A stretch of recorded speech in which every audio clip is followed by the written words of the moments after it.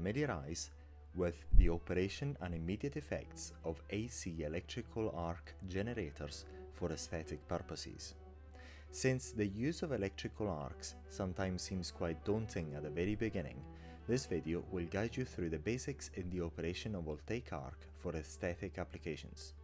So the main purpose of the experiments you're about to watch is for you to learn the basic principles so that with enough practice you will gain the confidence you require to then start to apply these basic principles for aesthetic purposes.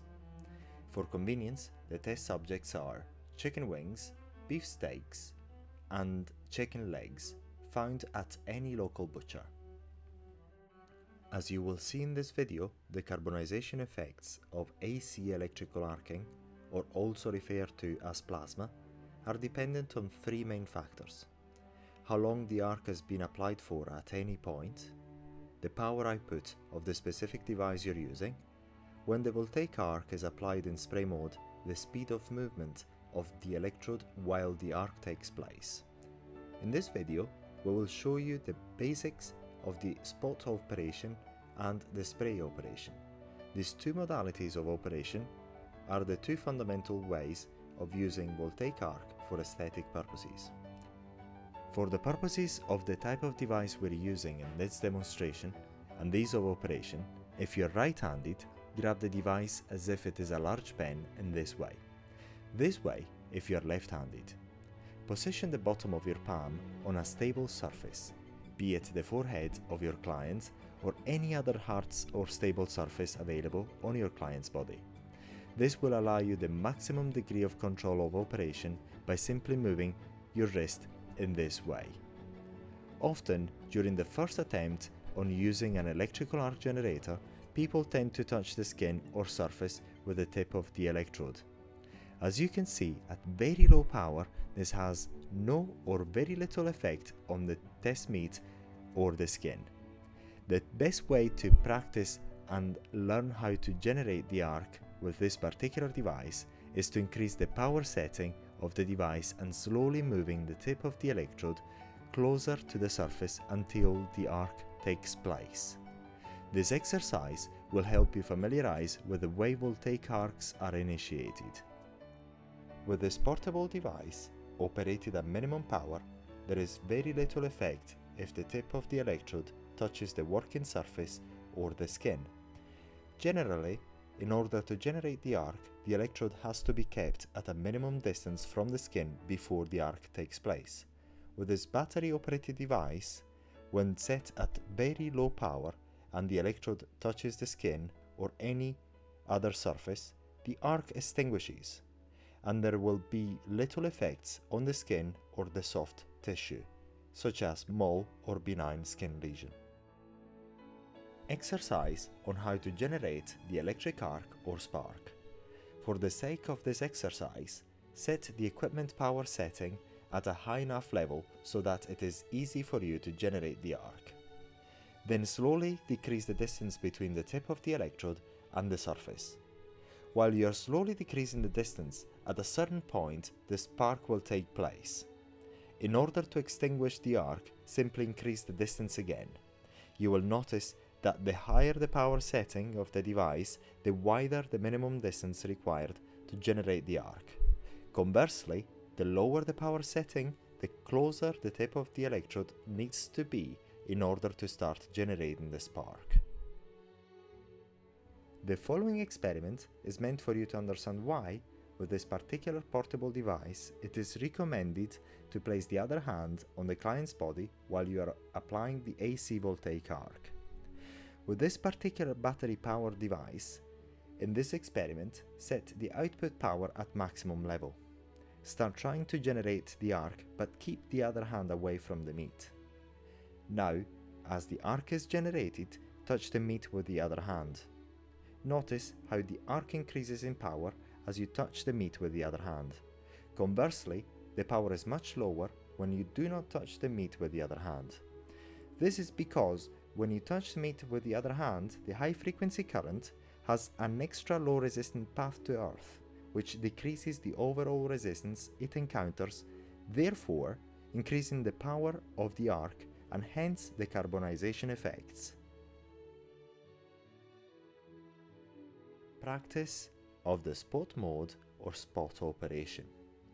This mode of operation is mainly used for skin tightening for aesthetic purposes. Now that we have practiced a fundamental exercise which allows to generate voltaic arcs, we can start practicing the simplest of the methods used in aesthetics, the spot operation. This type of operation is normally used for skin tightening. Please note that other methods are also suitable for the same applications. However, the spot operation is generally very effective and easy to use for skin tightening purposes.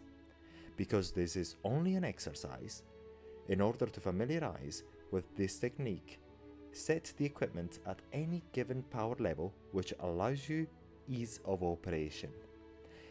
In this video, we have used the highest possible power setting to demonstrate the principle.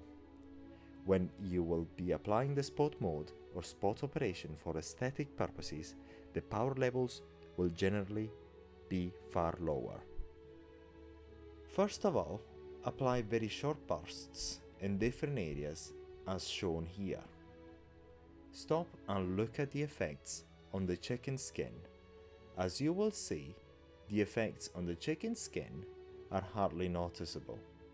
Then move to another area and apply the arc for approximately 1 second, 2 seconds, 3 seconds, 6 seconds,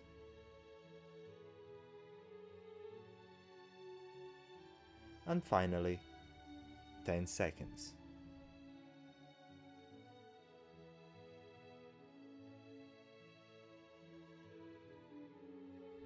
Observe the effects.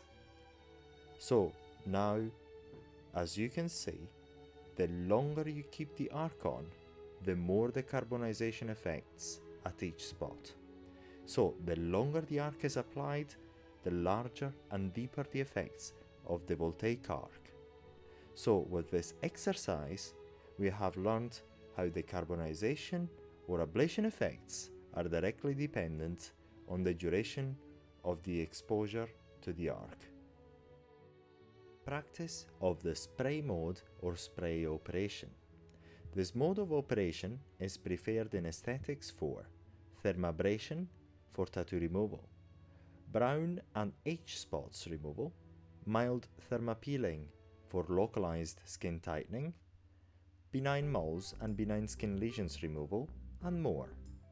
For ease of this exercise, the first time you practice the spray mode operation, set the equipment at maximum power, and as soon as the spark is generated while keeping the electrode at constant distance from the surface of the chicken skin or meat, make a sweeping movement while keeping the arc on.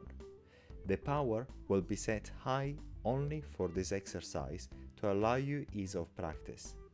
As you gain confidence at high power levels, then practice at lower power levels, down to the minimum settings. Normally, the power levels used for aesthetic treatments, with exception for mole removal by using voltaic arc, are very low. In this last exercise, you will see that by increasing or decreasing the speed of the sweeping movement, the carbonization effects vary, even if the power setting of the equipment remains unchanged. What you will notice is that the higher your sweeping speed, the more superficial the carbonization effects, whereas as the sweeping speed decreases, the carbonization effects penetrate deeper into the skin of the chicken or meat surface. In order to later move to utilizing voltaic arcs for aesthetics applications, practice the spray mode on your own by using all the different power levels, and spend some time practicing and having fun drawing whatever you wish on the meat. As you have seen in this video, the effects produced by the electric arc are directly related to the way the equipment is used and the arc applied. In aesthetic treatments, The final results will be dependent on the way you perform each procedure. Therefore, if you purchased a voltaic arc generator for aesthetic purposes, the best advice is to start practicing as shown in this video. Practice makes it perfect, and there is nothing called as too much practice. So repeat all these exercises on your own and have fun. Thank you for watching.